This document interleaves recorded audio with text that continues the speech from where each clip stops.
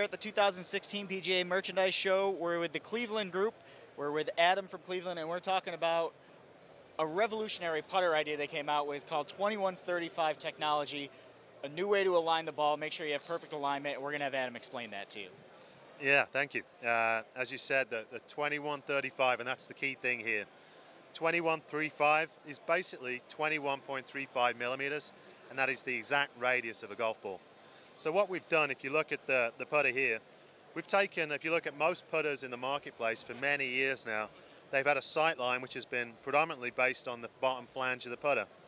And that's fine. If your eyes and you tend to look directly over that line, then you're going to get a good alignment.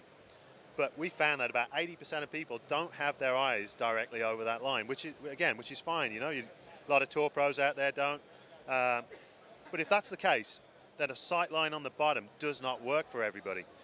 What we needed to do was raise that sight line to the exact radius of the ball, 21.35 millimeters. And what that does, no matter where your eyes are, whether you're over or inside, you're always going to be able to align the golf ball to the center of the face every single time. It really takes any variable out. You know, if you're out there playing a day and your back hurts and you're a little more upright, or you know, you're on a different green, you're not aligned right, it takes all the guesswork out of it. It does, yeah. And then just to kind of top that off, if you look at the face, if you do tend to miss it a little bit, then this face is one of the most forgiving in the game. What we've done here is we've got an aluminium faceplate backed by a copolymer, and those are, well, aluminium is actually copper infused, but they're two very low density materials, so it allows us to take 100 grams out of the face and move it to the perimeter of the putter. So any slight miss hit, the putter's going to resist twisting. So a little bit higher MOI in a blade style putter. And these putters are out in 3 different models? Yeah. This is the counterbalance version, which is the 8.0, and it's a pretty unique design, kind of an oversized blade.